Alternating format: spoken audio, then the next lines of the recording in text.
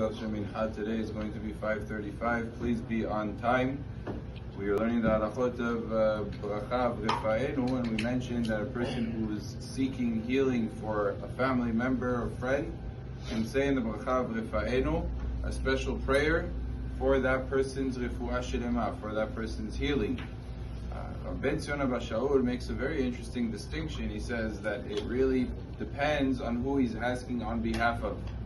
If he's asking on behalf of a family member, which is something that's a personal request, it's something that's very connected to him, then he should do it in the bracha of Refaenu. But if he's requesting for a friend, for somebody that's not in his family, then he should do it in Shomea Tefillah, because that has to do with the public, with the communal affairs, much more. That's a very interesting distinction. It comes from a Rabbeinu Yonah. What's Chacham Ovadiah's opinion on this matter?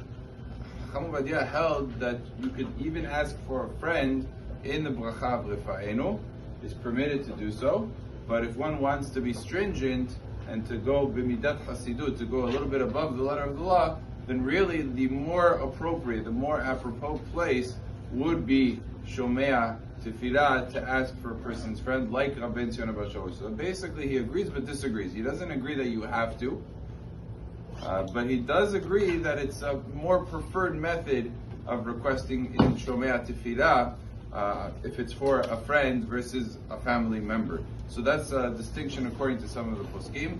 Some even have a minhag to do it all the way at the end of the tefillah, because a lot of times you don't want to necessarily miss.